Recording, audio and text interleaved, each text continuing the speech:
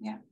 Thank you so much. And maybe just, I completely agree with you. As a spatial planner myself, I think the challenges of cross-border motivates me every day to get more deeper and deeper into the planning and design of it. But also including the young generation in the discussion has been a complete different experience for us to how to do it, what are the right questions, how we can use the maximum potential.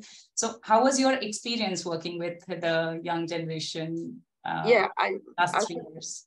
Last years, yeah, I think I felt very personally connected to this because I was missing this scale in my studies. I studied urban studies in 4 different cities, and I was missing really the interconnection and the linkages between the cities, and also upscaling the ideas that we have developed on a local scale. So I was really missing this kind of format. And I think it's important for the students to get in touch with it, because if you look into policies, if you look into future jobs, into where you want to head from after your studies, this is the reality. If you want to go in the direction of a bigger scale, this is a good tool for you to get there. And I think working with the students has taught me a lot in the past years, because we've created a huge network with universities cross-border, and of course from a practitioner's point of view as well. But of course the students and the researchers, that's something that is already ongoing, but the whole idea is to connect it better and to integrate it better into the actual space and spatially make it to be seen. And I think this is a good